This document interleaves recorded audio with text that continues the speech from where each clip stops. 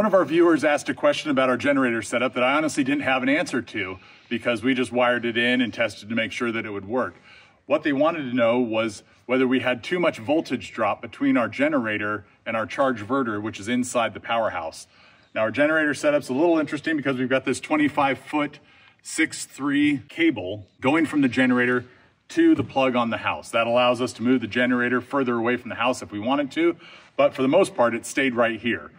So we're gonna check the voltage drop at the generator, see what the generator's putting out while it's under load. Then we're gonna check here at the plug to see what the voltage is under load at the plug. And then we're gonna check the voltage at the Chargeverter to see what it is under load. When we wired in this plug here on the outside of the house, what we did was we extended the wires from the Chargeverter. The Chargeverter cable has 10 gauge wires in it, so we just extended those 10 gauge wires all the way out here to the plug. So one thing I didn't verify was whether that 10 gauge wire was big enough for this 30-foot run, moving the plug out here instead of inside the powerhouse. We're gonna check the voltage drop on that 10 gauge extension from the Chargeverter to make sure that the Chargeverter isn't pulling back on the amperage it's charging with because of the wire size. So I'm a real fan of fluke meters. I've had many of these throughout my career. This is, I think, my 4th or 5th fluke meter, just because they keep coming out with better stuff. But today we're gonna try something different. So our friends over at Tesman sent us over this really nice multimeter that I'm really excited to play with today. They also sent over a non-contact voltage detector and a really nice set of wire strippers that even have a non-contact voltage detector built into it, so you're not finding yourself stripping live wires. So in auto mode, it searches between those 4 green items until it sees something, so now it automatically sensed resistance. And now we'll go directly from that to 120 volts AC.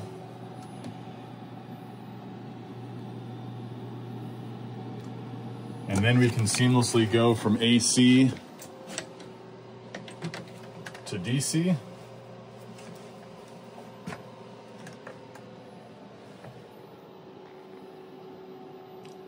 And then from DC, we can go right to amperage. This is the non-contact AC voltage detector. Just turn it on and hold it close to a wire that you think might be live.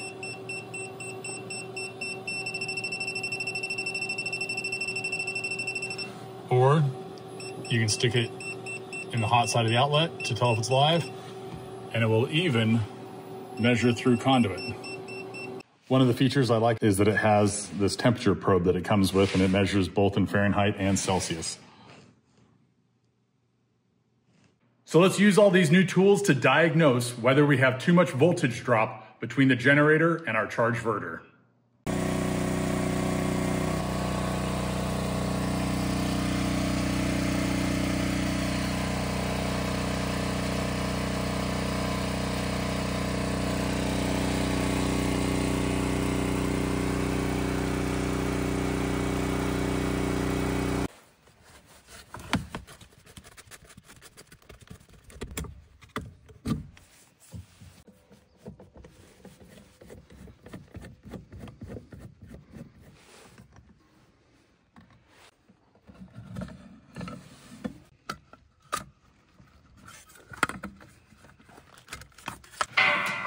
So now with the generator running, I can measure the voltage going into the plug.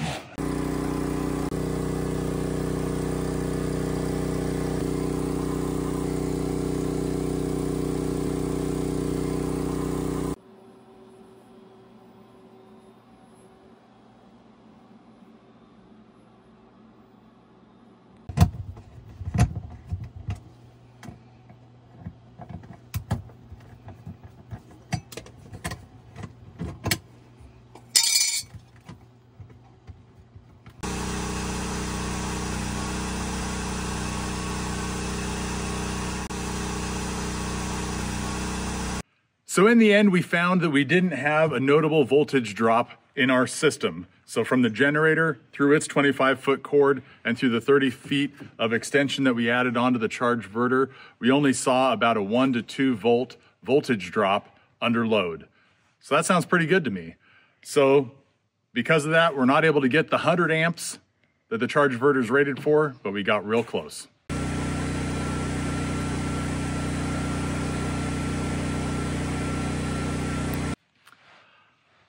I want to thank Tesman for sponsoring this video. This little multimeter is great. It packs a lot into a small package. If you want to check one of these out for yourself, in the description below, we have a link, and you can also try out this coupon code to save at checkout.